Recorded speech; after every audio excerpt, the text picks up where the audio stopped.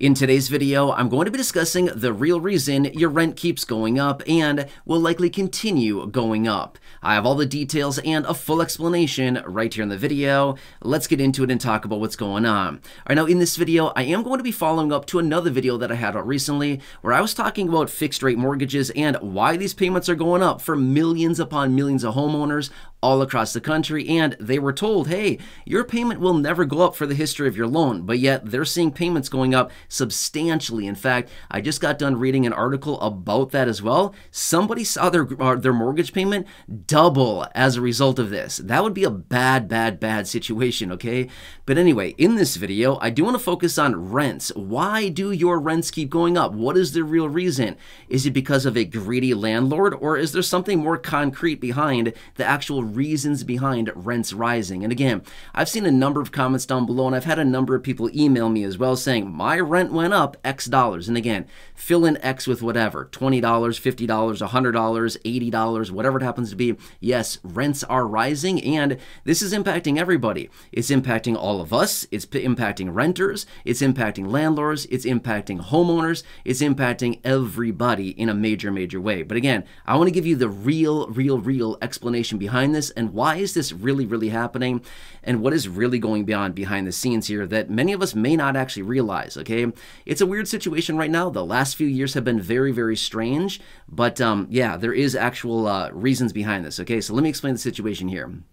So think of an apartment building, a house, or whatever it happens to be that somebody is renting, okay? This is operated as a business, okay? So any type of rental, again, apartment, huge, medium, small, a house, literally anything that is rented, it is operated just like a business, okay? What do businesses do? Businesses are for profit. They need to make their margins, right? They are not a charity. Charities are charities, businesses are businesses, and they are for profit, okay?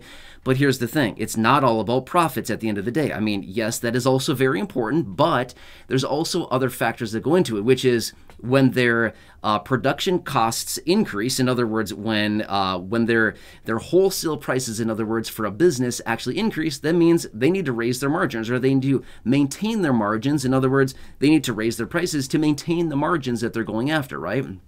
My point is, same situation happens with an apartment building, a house, anything that is being rented. It literally does not matter. When costs go up on that one given, widget, whatever it happens to be, then the cost to the consumer, the person that is actually, consuming or renting that thing, prices must go up there as well, okay?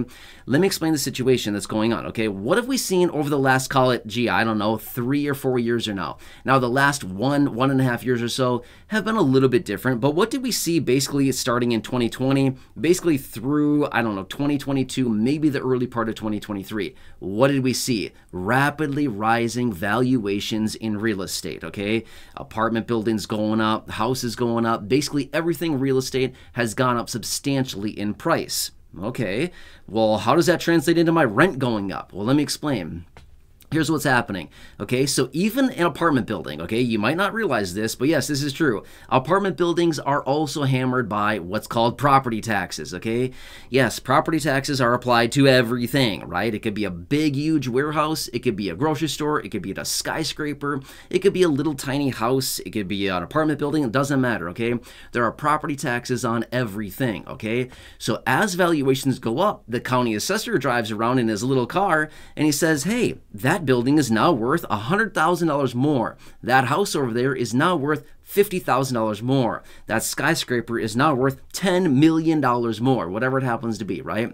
Again, I'm just giving some round examples here, but the assessor goes around and they assess the properties. Hey, property values have gone up. Therefore, what also goes up? Property taxes. Now, generally, property taxes are anywhere between about 1 and 2% of the valuation of that, of that home or that property, whatever it happens to be, that real property. Usually property taxes, again, between about 1 and 2%, give or take a little bit, depending on locality, the state, the county. A bunch of different factors go into that, but it's usually around that range, a little bit more in some situations, a little bit less in other situations, but around that 1 to 2% range, give or take a little bit, right? So anyway, as property values have gone up, then guess what? The county assessor says, well, I want more of that value, right? The property value went up $100,000. Now they want to raise that. In a 1% situation, that'd be another $1,000 on the property taxes. And then again, obviously, that's per year, okay? So this is why, okay? So as a landlord, when they get their property tax statement and they see, oh my, now my bank, my lender is going to be asking for more money to go into escrow so they can set it aside to pay the property taxes on the building. Now that's more money coming out of the pocket of the landlord. So now they say, well, now I need to raise rents accordingly to actually make sure that I can cover all of my rents, I can cover my mortgage, I can cover the property taxes, I can cover insurance payments, I can cover all CapEx expenditures. By the way, CapEx stands for capital expenditures, like big, large expenses on buildings, houses, whatever, things like this.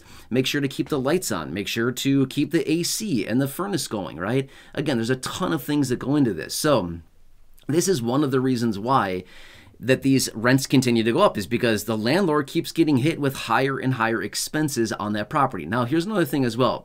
There's so many myths out there that say, oh, landlords, they're all so rich and they have all this money and stuff like this. Do you have any idea how much it costs to operate an apartment building? It's massively expensive, okay? Landlords, they get hammered with fees and costs and all kinds of expenditures all the time, okay? So somebody that owns maybe an apartment building does not have deep pockets like you think they do, okay? They're getting hammered from every direction. Everybody with their hand out, trying to get some money out of them, okay? It is like, that's the situation. That is a reality of the situation. And an apartment building, the landlord is operating an apartment building as a business, because that is literally what it is. It is a for-profit business, okay? It's not a charity. There are charities out there. That's not what we're talking about here, right? Charities have a totally different kind of different business plan, I should say. I don't know. I was trying to figure out the best way to say that. They have a different approach. Charities have a different approach, okay? Any type of business is generally not a charity unless identified as so, okay? But anyway, here's another reason why rents are also going up. What has also been happening across the country over the last couple of years here? Major insurance claims because of major natural disasters all across the country. Well, what happens to insurance premiums when there's huge claims all across the country? Insurance providers raise premiums on everybody because they need to get that money back. They need to recoup that money, the hundreds of millions or billions of dollars that they pay out in the form of insurance claims. They need to get that money back somehow. How do they do it? They raise premiums on everybody. We've seen premiums on real estate, as in homeowners policies and things like this. We've seen these going up massively over the last couple of years here. In fact, I talked to somebody right here on the channel. He knows who he is. I'm not going to say his name for privacy reasons, but he reached out to me and said, my homeowner's insurance doubled. Seriously, this is a real thing, okay? He reached out to me and said, my insurance premium or my insurance policy came up for renewal. They doubled my premium. That's massive. That's nuts. And we're not talking like $100. Thousands of dollars in this case, in the case for this guy that reached out to me. That's massive. A lot of people can't afford that. My point is, premiums on insurance are also going up. Well, as a landlord owning an apartment building or a house or whatever it happens to be, as insurance and property taxes continue to rise, that means it's squeezing the margins on that landlord. In other words, every single month, most landlords, from the rent that they receive, they don't just pocket this money and go sit on some beach in the Cayman Islands and, you know, drink cold drinks all day. That's not what they do. They set aside massive amounts of that money for expenditures that they know are coming, right? Oh no, a furnace broke down. I gotta replace it. There goes 10 grand. Oh no, an AC unit went down. Now there goes another $5,000 to replace that. Oh no, the roof is leaking. There goes $50,000 to put a new roof on the building, right? So these landlords put this money aside to pay for all this stuff to make sure that the home and the building remains habitable and is still a nice place for somebody to live, right? It's not like they're just taking all this money and just going blowing it and buying Ferraris and Lamborghinis every weekend. Nope, not the case for the vast majority of people. Now, don't get me wrong. There are some landlords out there that make a ton of money and can do things like that. The vast majority of them, not even close, okay? So as premiums rise on insurance and property taxes also go up, all of those expenses go back to the landlord, okay? Operating as a business, When this happens, it squeezes their margins. They need to raise rents to make sure that they have enough money to set aside for when those big expenditures come in. And there you go. This is the reason why rents keep going up, okay? I know there's a lot of negative connotation out there, like, oh, these landlords, they're just so greedy, trying to get all the money from low income. That is so false. That is so incredibly false. It is not the case whatsoever. It's because of these reasons, okay? Now, don't get me wrong. There's always going to be a bad apple in the bunch. Always, every single time, there always is, okay? There's always somebody out there that makes it look really bad for everybody. But this is the real reason behind it, okay? So if your rent goes up $20, $50, $70, a month or something like that, honestly, that's probably pretty reasonable. Considering how much insurance premiums have gone up, how much property taxes have gone up the last couple of years here, a $40 increase on rent, in my honest opinion, is probably a bargain. I'm just simply saying, okay?